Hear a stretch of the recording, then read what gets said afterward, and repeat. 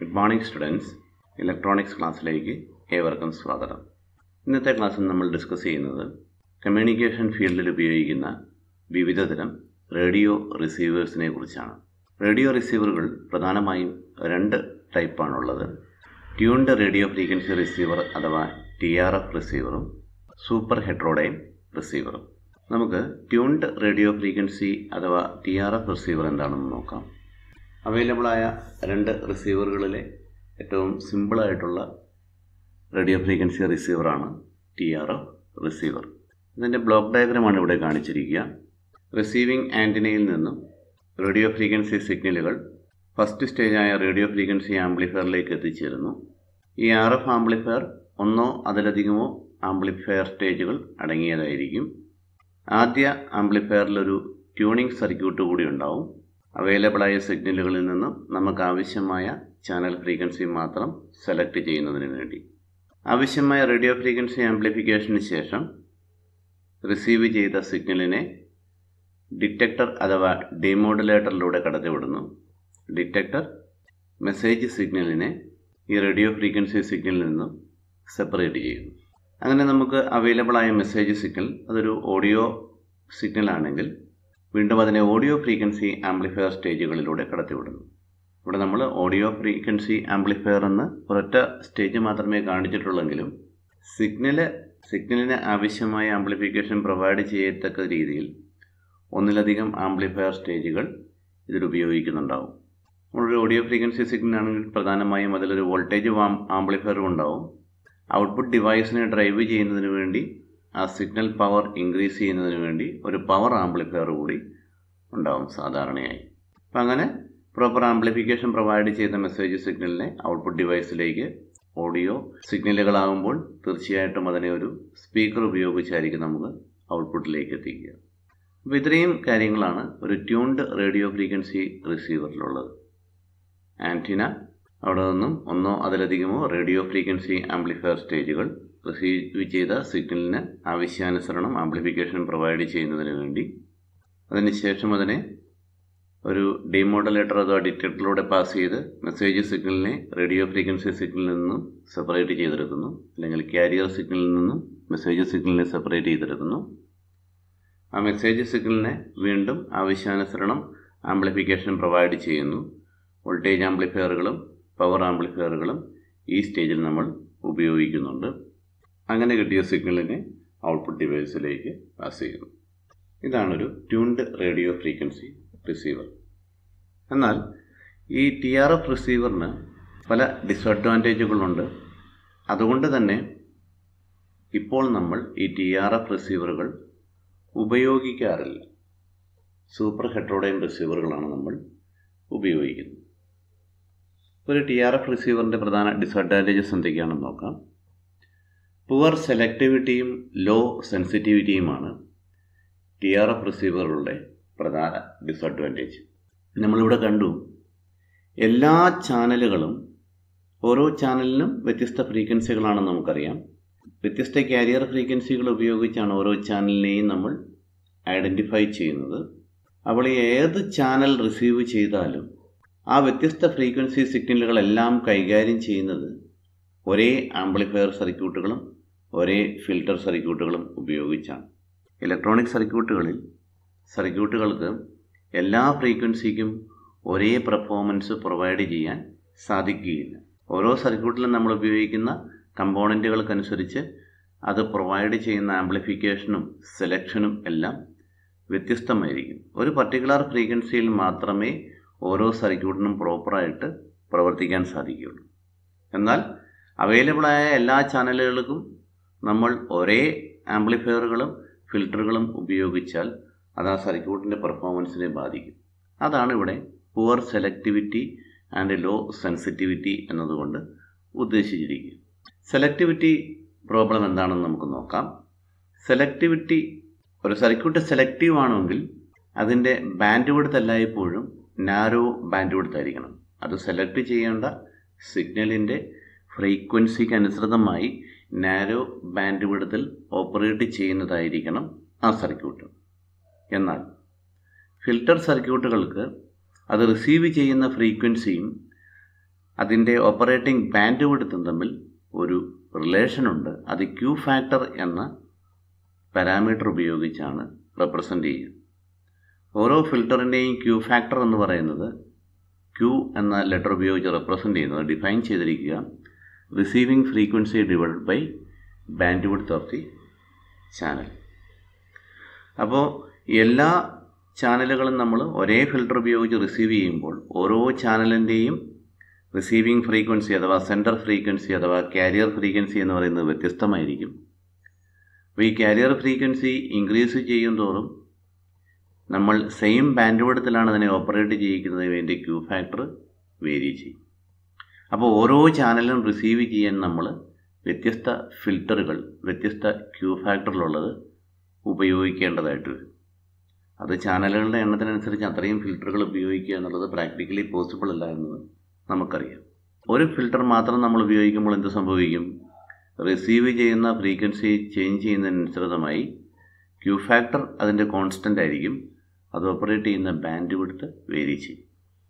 അപ്പോൾ narrow band വിഡ്ത്തിൽ നമുക്കത് receive ചെയ്യാൻ സാധിച്ചില്ലെങ്കിൽ അല്ലെങ്കിൽ ഓപ്പറേറ്റ് ചെയ്യാൻ സാധിച്ചില്ലെങ്കിൽ എന്ത് സംഭവിക്കും? അഡ്ജസൻ്റ് ചാനലുകളുടെ സിഗ്നൽ പോർഷൻ കൂടി നമ്മൾ സെലക്ട് ചെയ്യുന്ന ചാനലിൻ്റെ കൂടെ ആഡ് ചെയ്യപ്പെടുകയും അതതിൻ്റെ പെർഫോമൻസിനെ ഔട്ട്പുട്ടിനെ ബാധിക്കുകയും ചെയ്യും. അതാണ് പുവർ സെലക്ടിവിറ്റി കൊണ്ട് ഉദ്ദേശിക്കുന്നത്. ഇനി നമ്മൾ ഒന്നിലധികം റേഡിയോ ഫ്രീക്വൻസി ആംപ്ലിഫയറുകളും ഓഡിയോ ഫ്രീക്വൻസി ആംപ്ലിഫയറുകളും ഉപയോഗിക്കുന്നു എന്ന് പറഞ്ഞു. ഒന്നിലധികം റേഡിയോ ഫ്രീക്വൻസി ആംപ്ലിഫയർ സ്റ്റേജുകൾ നമ്മൾ ഉപയോഗിക്കുമ്പോൾ എല്ലാ ആംപ്ലിഫയർ സ്റ്റേജുകളും സെയിം ഫ്രീക്വൻസിയിലേക്ക് ട്യൂൺ ചെയ്തിരിക്കുന്നുവെന്ന് നമ്മൾ ഉറപ്പുവരുത്തേണ്ടതുണ്ട്. ആ radio frequency ആംപ്ലിഫയറുകളുടെ tuning frequency change ചെയ്യാനായി നേരിയ വ്യത്യാസമുണ്ടായാൽ പോലും അത് ആംപ്ലിഫയറുകളുടെ പെർഫോമൻസിനെ ബാധിക്കും. അടുത്ത ഡിസഡ്വാൻറ്റേജ് എന്ന് പറയുന്നത് എല്ലാ ഡിവൈസുകൾക്കും എല്ലാ സർക്യൂട്ടുകൾക്കും എല്ലാ ഫ്രീക്വൻസിക്കും ഒരേ ഗെയിൻ പ്രൊവൈഡ് ചെയ്യാൻ സാധിക്കുകയില്ല. വ്യത്യസ്ത ഫ്രീക്വൻസികൾക്ക് അത് പ്രൊവൈഡ് ചെയ്യുന്ന ഗെയിൻ ഡിഫറൻ്റ് ആയിരിക്കും. നോൺ യൂണിഫോം ഗെയിൻ ആയിരിക്കും വ്യത്യസ്ത ഫ്രീക്വൻസികൾക്ക് ഓരോ സർക്യൂട്ടും പ്രൊവൈഡ് ചെയ്യും. അപ്പോൾ ഇത്രയും ഡിസഡ്വാൻറ്റേജസ് ഉള്ളതുകൊണ്ട് ഈ TRF റിസീവർ ഇപ്പോൾ നമ്മൾ ഉപയോഗിക്കാറേയില്ല. പകരം വ്യാപകമായിട്ട് ഉപയോഗിക്കുന്നത് സൂപ്പർ ഹെറ്ററോഡൈൻ റിസീവറുകളാണ്. നമുക്കിനി സൂപ്പർ ഹെറ്ററോഡൈൻ റിസീവർ എന്താണെന്ന് നോക്കാം. അതിൻ്റെ ബ്ലോക്ക് ഡയഗ്രമാണ് ഇവിടെ കാണിച്ചിരിക്കുന്നത്. റിസീവിംഗ് ആൻറ്റിനയിൽ നിന്ന് ട്യൂണിങ് വഴി നമ്മുടെ ചാനൽ സെലക്ട് ചെയ്യുന്നതിനും ആ സെലക്ട് ചെയ്ത സിഗ്നലിനെ ആംപ്ലിഫൈ ചെയ്യുന്നതിനുമായി ഒരു RF ആംപ്ലിഫയർ ഉണ്ട്. ഇവിടെ നമ്മൾ ഉപയോഗിക്കുന്നത് TRF റിസീവറിലെ ആദ്യത്തെ ആ സ്റ്റേജ് തന്നെയാണ്. ആ സിഗ്നൽ നമ്മൾ കൊടുക്കുന്നത് ഒരു മിക്സർ സർക്യൂട്ടിലേക്കാണ്. മിക്സറിന് രണ്ടാമതൊരു ഇൻപുട്ട് കൂടിയുണ്ട്. ഒരു ലോക്കൽ ഓസിലേറ്ററിൽ നിന്നുള്ള ഒരു സിഗ്നൽ കൂടി മിക്സറിലേക്ക് ഇൻപുട്ടായി കണക്ട് ചെയ്തിരിക്കുന്നു. സൂപ്പർ ഹെറ്ററോഡൈനിലെ കീ റോള് വഹിക്കുന്നത് ഈ മിക്സർ സർക്യൂട്ടാണ്. ഇവിടെ മിക്സർ എന്നതുകൊണ്ട് ഉദ്ദേശിക്കുന്നത് ഓഡിയോ സിഗ്നലുകളെ കൈകാര്യം ചെയ്യുന്ന മിക്സറല്ല. ഓഡിയോ സിഗ്നലുകളെ കൈകാര്യം ചെയ്യുന്ന മിക്സർ നിങ്ങൾ പലപ്പോഴും പല സ്ഥലങ്ങളിലും കണ്ടിട്ടുണ്ടാവും. അത് ഒന്നിലധികം വോയിസുകളെയും വ്യത്യസ്ത മ്യൂസിക് ഡിവൈസുകളിൽ നിന്നുള്ള സൗണ്ടിനെയും ആഡ് ചെയ്യുന്നതിന് വേണ്ടി ഉപയോഗിക്കുന്ന ഉപകരണമാണ്. എന്നാൽ ഇവിടെ മിക്സർ എന്നതുകൊണ്ട് ഉദ്ദേശിക്കുന്നത് ഈ മിക്സർ ഔട്ട്പുട്ടിലേക്ക് നമുക്ക് നൽകുന്നത് അതിൻ്റെ ഇൻപുട്ട് സിഗ്നലുകളുടെ ഫ്രീക്വൻസിയുടെ സമ്മും ഡിഫറൻസുമായിരിക്കും. അതിലാവശ്യമുള്ള ഫ്രീക്വൻസി നമ്മൾ ഔട്ട്പുട്ടിൽ സെലക്ട് ചെയ്യുന്നു. ഉദാഹരണത്തിന് radio frequency amplifier സിഗ്നലിൻ്റെ frequency 1 MHz local ഓസിലേറ്ററിൻ്റെ ഫ്രീക്വൻസിയും 0.5 MHz ആണെങ്കിൽ മിക്സറിൻ്റെ ഔട്ട്പുട്ടിൽ 1 + 0.5 1.5 MHz ഫ്രീക്വൻസി ഉള്ള ഒരു സിഗ്നലും 1 - 0.5 MHz ഫ്രീക്വൻസി ഉള്ള ഒരു സിഗ്നലും ഉണ്ടാവും. ആ സിഗ്നലുകളിൽ ഈ റേഡിയോ ഫ്രീക്വൻസി ആംപ്ലിഫയറിൽ നിന്നുള്ള ഇൻഫർമേഷൻ എന്താണോ ആ ഇൻഫർമേഷൻ അടങ്ങിയിട്ടുണ്ടാവും. ഇവിടെ നമ്മൾ സെലക്ട് ചെയ്യുന്നത് മിക്സറിൻ്റെ ഔട്ട്പുട്ടിലെ ലോ ഫ്രീക്വൻസി സിഗ്നലുകളെയാണ്. അതായത് നമ്മുടെ സൂപ്പർ ഹെറ്ററോഡൈൻ റിസീവറുകളിൽ മിക്സർ ഔട്ട്പുട്ടായിട്ട് നമ്മൾ സെലക്ട് ചെയ്യുന്ന 2 വ്യത്യസ്ത ഫ്രീക്വൻസികൾ നമുക്ക് ലഭ്യമാണെങ്കിലും അതിൽ ലോ ഫ്രീക്വൻസിയാണ് നമ്മൾ ഔട്ട്പുട്ടിൽ അടുത്ത സ്റ്റേജുകളിലേക്ക് പാസ് ചെയ്യുന്നതിനായിട്ട് നമ്മൾ സെലക്ട് ചെയ്യുന്നു. അതായത് മിക്സർ ചെയ്യുന്നത് അതിൻ്റെ ഇൻപുട്ടിൽ ലഭ്യമായ രണ്ട് ഡിഫറൻറ്റ് ഫ്രീക്വൻസീസിൻ്റെ ഡിഫറൻസ് കാൽക്കുലേറ്റ് ചെയ്ത് അതിനെ ഔട്ട്പുട്ടിലേക്ക് പാസ് ചെയ്യും. ഇനി ഇതിവിടെ നോക്കുക, നമ്മളൊരു ചാനൽ സെലക്ട് ചെയ്യുമ്പോൾ അതിനൊരു ട്യൂണിങ് വേരിയബിൾ കപ്പാസിറ്റർ ഉപയോഗിച്ച് അതിൻ്റെ ഫ്രീക്വൻസി സെലക്ട് ചെയ്യുന്നു എന്ന് പറഞ്ഞാൽ ഒരു ട്യൂണിങ് ഡിവൈസ് നമ്മൾ ഉപയോഗിക്കുന്നുണ്ടാവും. ആ ട്യൂണിങ് ഡിവൈസ് ഈ ലോക്കൽ ഓസിലേറ്ററിലേക്കും കണക്റ്റഡ് ആണ്.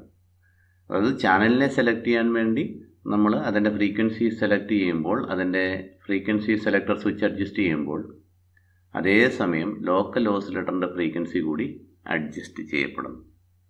എങ്ങനെ? മിക്സറിൻ്റെ ഔട്ട്പുട്ടിൽ ലഭ്യമാകുന്ന ഫ്രീക്വൻസി കോൺസ്റ്റൻ്റ് ആയിട്ടിരിക്കുന്നതിന് വേണ്ടി. ഉദാഹരണത്തിന് നമ്മളിപ്പോൾ കൺസിഡർ ചെയ്ത ഉദാഹരണത്തിന് നമുക്കെടുക്കാം. ഇൻപുട്ട് ഫ്രീക്വൻസി 1 MHz ആയിരുന്നു. Local ഓസിലേറ്ററിൻ്റെ frequency 0.5 MHz. അപ്പോൾ ഔട്ട്പുട്ടിൽ നമുക്ക് 1 - 0.5 MHz ഫ്രീക്വൻസിയുള്ള സിഗ്നൽ ലഭ്യമാകുന്നു. ഇനി നമ്മൾ സെലക്ട് ചെയ്യുന്ന signal 2 MHz സിഗ്നലാണെങ്കിൽ, radio frequency signal 2 MHz സിഗ്നലാണെങ്കിൽ മിക്സറിൻ്റെ ഔട്ട്പുട്ടിൽ 0.5 MHz തന്നെ ആയിരിക്കണം പ്രൊവൈഡ് ചെയ്യുന്നത്. അതിനുവേണ്ടി നമുക്ക് എന്ത് ചെയ്യണം? റിസീവിംഗ് സിഗ്നൽ 2 MHz ആണെങ്കിൽ അതിനാനുപാതികമായി ലോക്കൽ ഓസിലേറ്ററിൻ്റെ ഫ്രീക്വൻസി 1.5 MHz ആയി മാറേണ്ടതുണ്ട്.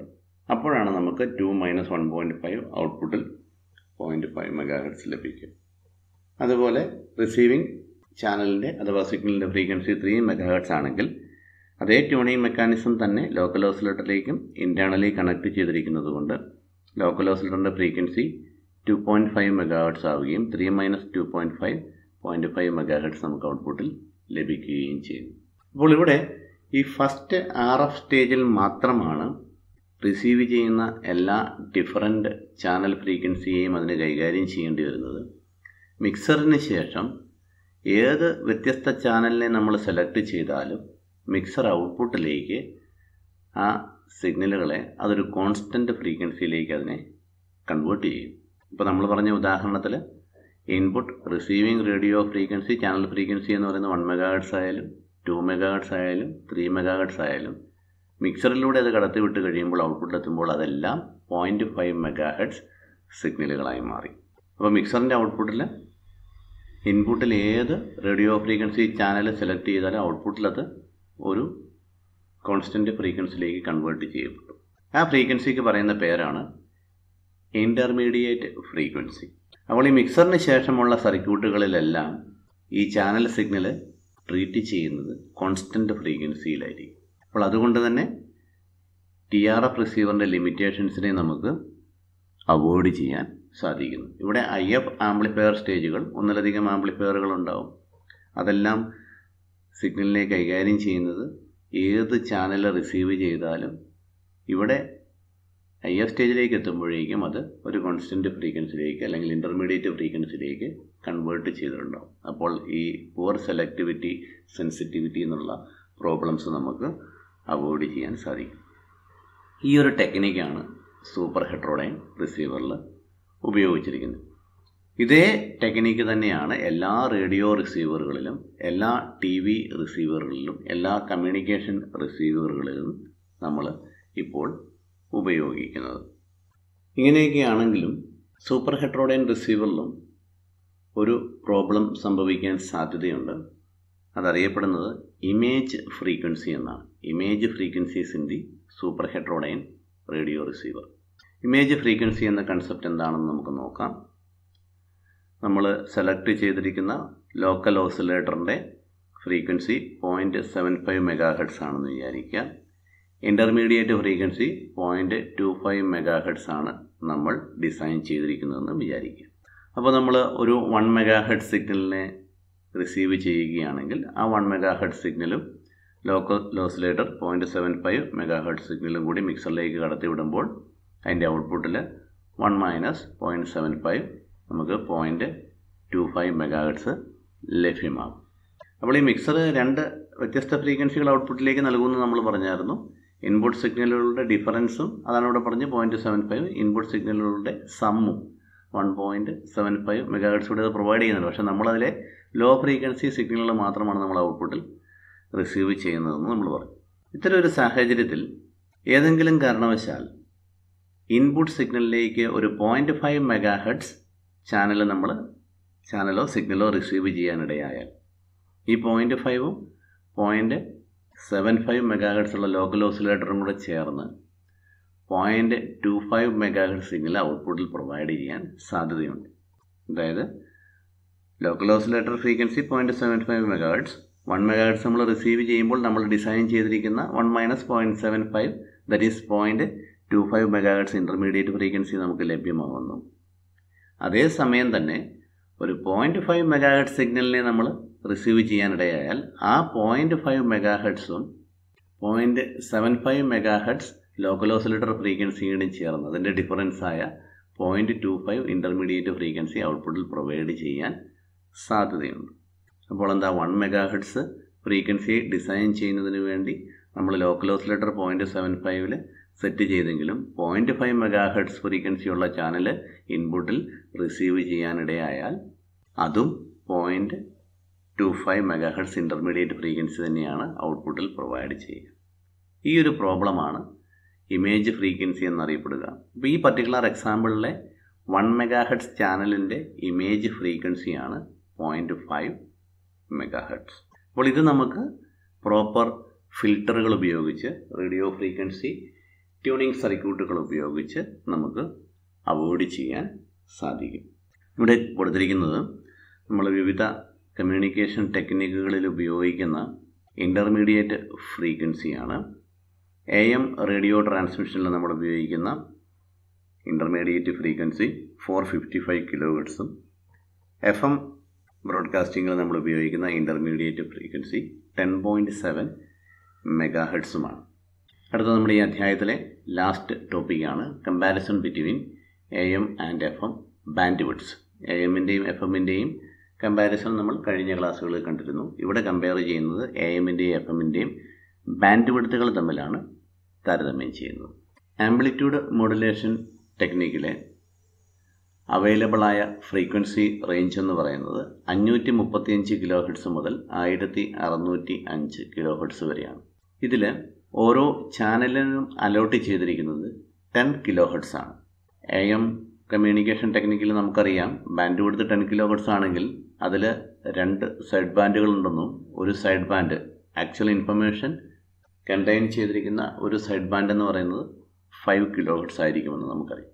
എന്നാൽ നമ്മുടെ ഹ്യൂമൻ ഇയറിൻ്റെ ചെവിയുടെ സൗണ്ട് റിസീവ് ചെയ്യാനുള്ള എബിലിറ്റി എന്ന് പറയുന്നത് 20 to 20 kHz വരെയുള്ള സിഗ്നലുകളെ അതിന് റിസീവ് ചെയ്യാൻ സാധിക്കും. AMന് നമ്മൾ അലോട്ട് ചെയ്തിരിക്കുന്നത് 5 kHz ബാൻഡ് വിഡ്ത്ത് മാത്രമാണ്. അപ്പോൾ 5 kHzനുള്ളിൽ നമുക്ക് ഈ 20 kHz സൗണ്ട് സിഗ്നലുകളെ ഉൾക്കൊള്ളിക്കാൻ സാധിക്കില്ലെന്ന് നമുക്കറിയാം. അപ്പോൾ AM ട്രാൻസ്മിഷൻ എന്ന് പറയുന്നത് മോണോ ട്രാൻസ്മിഷൻ ആയിരിക്കും. സ്റ്റീരിയോ ട്രാൻസ്മിഷൻ അതിന് പ്രൊവൈഡ് ചെയ്യാൻ സാധിക്കുകയില്ല. നമ്മുടെ നോർമൽ വോയിസ് സിഗ്നലുകളെ മാത്രമേ അതിന് ഈ ബാൻഡ് വിഡ്ത്തിൽ ഉൾക്കൊള്ളിച്ച് ട്രാൻസ്മിറ്റ് ചെയ്യാൻ സാധിക്കുകയുള്ളൂ. മ്യൂസിക് സിസ്റ്റവും മ്യൂസിക് ഇൻസ്ട്രുമെൻറ്റുകളുടെയൊക്കെ സൗണ്ട് ഈ ബാൻഡ് വിഡ്ത്തിൽ നമുക്ക് അറ്റാച്ച് ചെയ്ത് സെൻഡ് ചെയ്യാൻ സാധിക്കില്ല. അതുകൊണ്ട് തന്നെ AM ട്രാൻസ്മിഷൻ എന്ന് പറയുന്നത് അതിൻ്റെ സൗണ്ട് ഇംപെർഫെക്റ്റ് ആയിരിക്കും. എന്നാൽ FM ട്രാൻസ്മിഷനിൽ അതിന് അലോട്ട് ചെയ്തിരിക്കുന്ന ഫ്രീക്വൻസി റേഞ്ച് 88 MHz മുതൽ 108 MHz വരെയാണ്. ഓരോ FM ചാനലിലും അസൈൻ ചെയ്തിരിക്കുന്ന ബാൻഡ് വിഡ്ത്ത് 200 kHz ആണ്. അതുകൊണ്ട് തന്നെ FM ട്രാൻസ്മിഷനിൽ നമുക്ക് നമ്മുടെ അവൈലബിളായ 20 kHz സിഗ്നലുകളെ പൂർണ്ണമായിട്ടും ഓരോ ചാനലിലും ഉൾപ്പെടുത്താൻ സാധിക്കും. അതുകൊണ്ട് തന്നെ FM റേഡിയോ ചാനലുകളുടെ സൗണ്ട് ക്ലാരിറ്റി എന്ന് പറയുന്നത്, സൗണ്ട് പെർഫോമൻസ് എന്ന് പറയുന്നത് AMനെ അപേക്ഷിച്ച് വളരെ കൂടുതലായിരിക്കും. സ്റ്റീരിയോ ട്രാൻസ്മിഷൻ FM ട്രാൻസ്മിഷനുകളിൽ വളരെ എളുപ്പത്തിൽ നമുക്ക് സാധ്യമാവുന്നു. ഇത് മറ്റൊരു കമ്പാരിസണാണ്, നമ്മൾ നേരത്തെ നടത്തിയതാണ്. The AM signal is subjected to interference from electrical storms, that is lightning and other electromagnetic interference, but FM is relatively immune to such noise. AMൽ message signal ആംപ്ലിറ്റ്യൂഡിൽ add ചെയ്യപ്പെട്ടിരിക്കുന്നത് കൊണ്ട് electro magnetic ഇൻ്റർഫറൻസും lightning പോലെയുള്ള electrical ഇൻ്റർഫറൻസിനും അവ വിധേയമാകുന്നു. ഇത്തരം നോയ്സുകൾ AM സിഗ്നലുകളിൽ കടന്നുകൂടാനുള്ള സാധ്യത വളരെ കൂടുതലാണ്. എന്നാൽ frequency മോഡുലേഷനിൽ സിഗ്നലുകളെ ഫ്രീക്വൻസിയിൽ നമ്മൾ ആഡ് ചെയ്യുന്നത് കൊണ്ട് ആംപ്ലിറ്റ്യൂഡിൽ മെസ്സേജുകളൊന്നും ആഡ് ചെയ്യപ്പെടാത്തത് കൊണ്ട് ഇത്തരം നോയ്സുകൾ അതിനെ ബാധിക്കുന്നതേയില്ല. ഇന്ന് നമ്മൾ ഡിസ്കസ് ചെയ്തത് വിവിധതരം റിസീവറുകളാണ്. ആദ്യം നമ്മൾ കണ്ടത് ട്യൂൺഡ് റേഡിയോ ഫ്രീക്വൻസി റിസീവറാണ്. അതിൻ്റെ ഡിസഡ്വാൻറ്റേജസ് നമ്മൾ പറഞ്ഞു. അതുകൊണ്ട് തന്നെ അവ ഇപ്പോൾ ഉപയോഗിക്കുന്നില്ല. വ്യാപകമായി ഉപയോഗിക്കുന്ന സൂപ്പർ ഹെറ്ററോഡൈൻ റിസീവറുകളാണ് നമ്മൾ രണ്ടാമതായിട്ട് കണ്ടത്. അതിൻ്റെ പ്രധാന പ്രത്യേകത അതിലുപയോഗിക്കുന്ന മിക്സർ സർക്യൂട്ടായിരുന്നു. മിക്സർ സർക്യൂട്ടിൻ്റെയും ലോക്കൽ ഓസിലേറ്ററിൻ്റെയും സഹായത്തോടുകൂടി റിസീവ് ചെയ്യുന്നത് ഏത് വ്യത്യസ്ത ഫ്രീക്വൻസിയുള്ള ചാനലാണെങ്കിലും അതിനെ ഒരു കോൺസ്റ്റൻ്റ് ഫ്രീക്വൻസിയിലേക്ക് ഇൻ്റർമീഡിയറ്റ് ഫ്രീക്വൻസിയിലേക്ക് കൺവേർട്ട് ചെയ്താണ് ആംപ്ലിഫിക്കേഷനും ഫിൽറ്ററിങ് പോലെയുള്ള കാര്യങ്ങൾ നമ്മൾ പെർഫോം ചെയ്യുന്നത്. അതുകൊണ്ട് തന്നെ സൂപ്പർ ഹെറ്ററോഡൈൻ റിസീവറുകളുടെ സെലക്ടിവിറ്റിയും സെൻസിറ്റിവിറ്റിയും വളരെ കൂടുതലായിരിക്കും. ഹൈ പെർഫോമൻസ് ആയതുകൊണ്ട് തന്നെ ഇന്ന് സൂപ്പർ ഹെറ്ററോഡൈൻ റിസീവറുകളാണ് എല്ലാ കമ്മ്യൂണിക്കേഷൻ റിസീവറുകളിലും, റേഡിയോ റിസീവറിലും TV റിസീവറുകളിലും നമ്മൾ വ്യാപകമായി ഉപയോഗിക്കുന്നത്. അതിനുശേഷം നമ്മൾ കണ്ടത് AM, FM ട്രാൻസ്മിഷനുകളുടെ ബാൻഡ് വിഡ്ത്ത് ആയിരുന്നു. AM സിഗ്നലിന് 10 kHz മാത്രമാണ് അലോട്ട് ചെയ്തിരിക്കുന്ന ബാൻഡ് വിഡ്ത്ത്. അതുകൊണ്ട് സൗണ്ട് സിഗ്നലുകളെ നമുക്ക് പൂർണ്ണമായും അതിൽ ഉൾക്കൊള്ളിക്കാൻ സാധിക്കുകയില്ല. FM-ന് അതേസമയം അലോട്ട് ചെയ്തിരിക്കുന്നത് 200 kHz ആണ്. ഈ വ്യത്യാസത്തിന് കാരണം AM-ൻ്റെ transmission frequency kHz റേഞ്ചിലും FM-ൻ്റെ transmission frequency MHz റേഞ്ചിലും ആയതുകൊണ്ടാണ്. ഇവിടെ നമുക്ക് കൂടുതൽ ബാൻഡ് വിഡ്ത്ത് പ്രൊവൈഡ് ചെയ്താൽ കൂടുതൽ ചാനലുകളെ ഉൾക്കൊള്ളിക്കാൻ സാധിക്കുകയില്ല, ഫ്രീക്വൻസി റേഞ്ച് കുറവായതുകൊണ്ട്. എന്നാൽ ഇത് MHz റേഞ്ചിലുള്ള ഫ്രീക്വൻസി ആയതുകൊണ്ട് നമുക്കിവിടെ കൂടുതൽ ബാൻഡ് വിഡ്ത്ത് പ്രൊവൈഡ് ചെയ്താലും ആവശ്യാനുസരണം ചാനലുകൾക്ക് ഫ്രീക്വൻസി അലോട്ട് ചെയ്യാൻ സാധിക്കുന്നു. അപ്പോൾ അതുകൊണ്ട് FM ട്രാൻസ്മിഷൻ AM ട്രാൻസ്മിഷനേക്കാൾ ബെറ്റർ ആയിരിക്കും. Okay, thank you.